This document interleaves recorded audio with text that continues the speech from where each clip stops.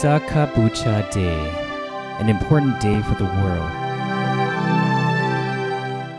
The appearance of each Buddha can be compared to the light of the sun that gives brightness to all beings.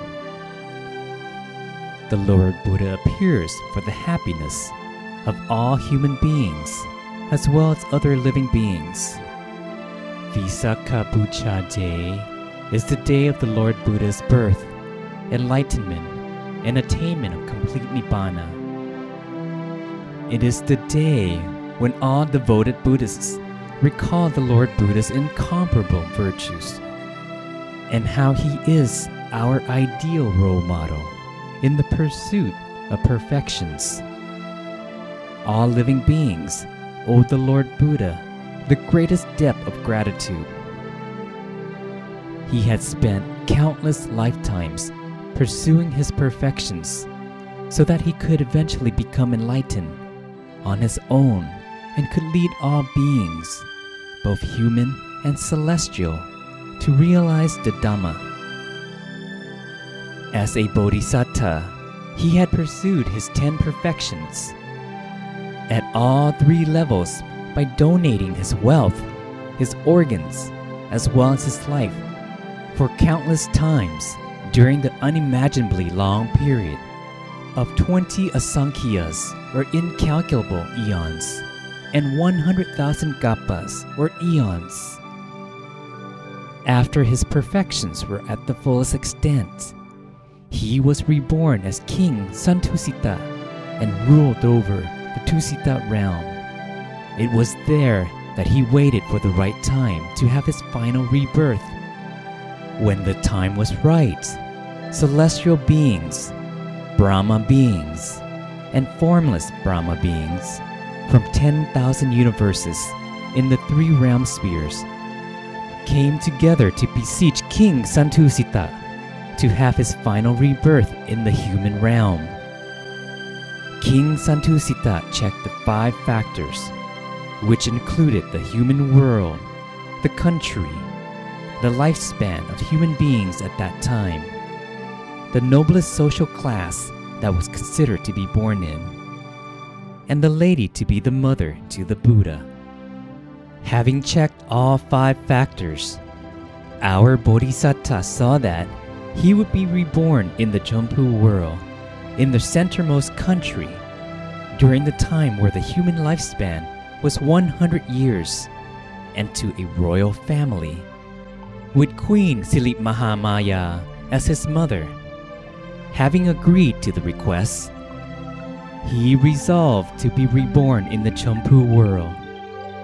His birth, 80 years before the Buddhist era, at Lumpini Grove, between the kingdoms of Kapilavastu and Devadaha, on the full moon day of the 6th lunar month, the physical form of the Lord Buddha appeared in the Jompu world, or earth.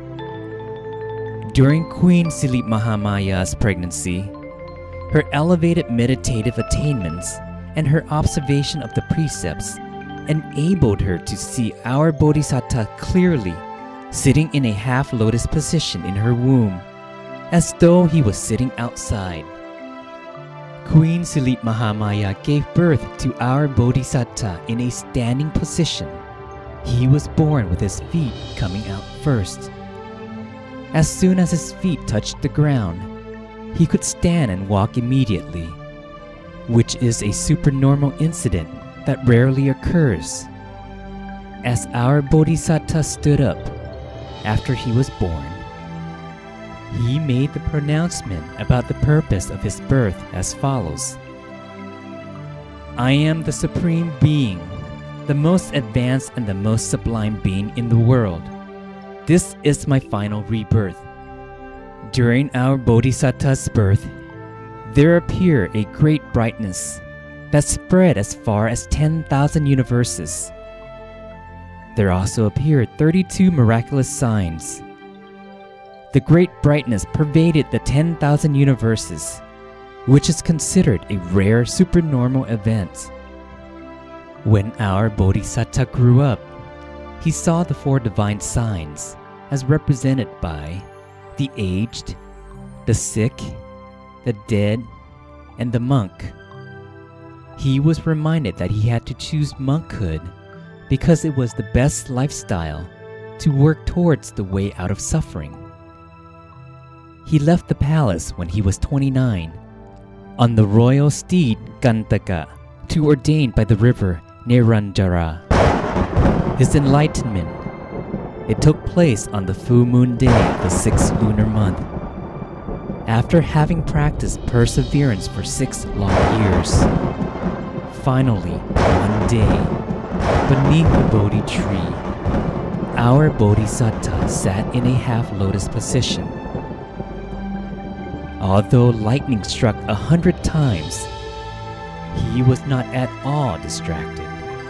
On the contrary, he vowed that, "My blood and flesh can dry up, leaving only skin, tendons, and bones.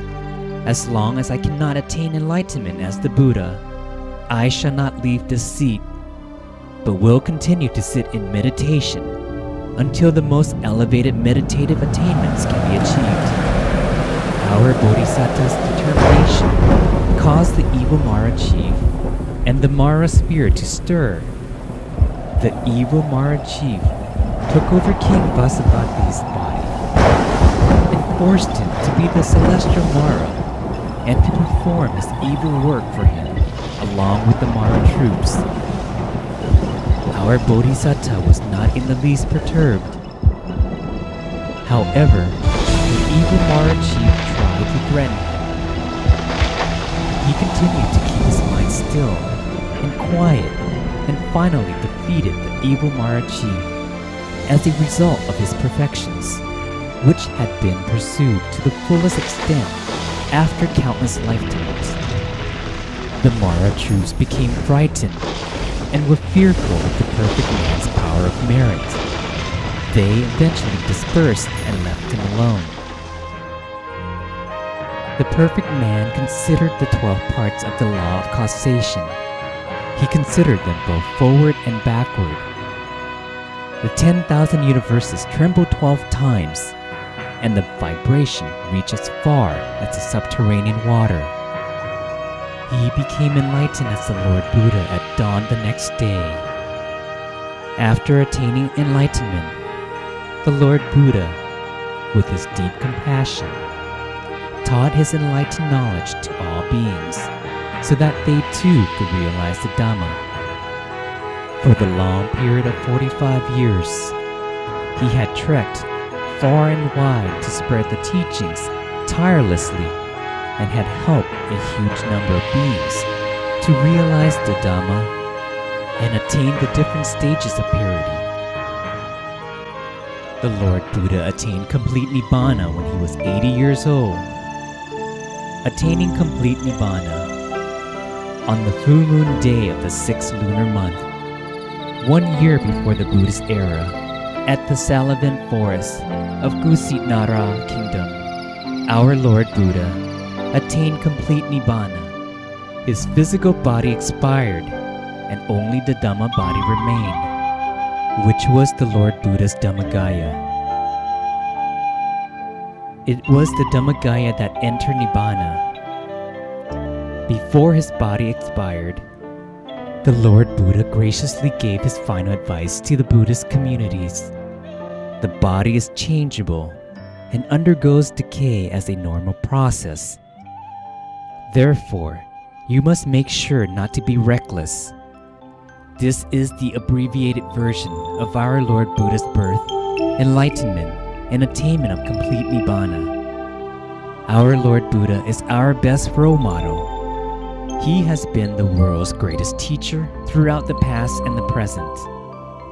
Therefore, every full moon on the 15th of the 6th lunar month, which is also called Visakha Punanami Day, is the day of the Lord Buddha's birth, enlightenment, and attainment of complete Nibbana. There had yet to be any religious leader in the world whose birth, enlightenment, and physical expiration happened on the exact same day, the way they did with our Lord Buddha. The United Nations call this auspicious day a universally important day of the United Nations. or an important day of the world.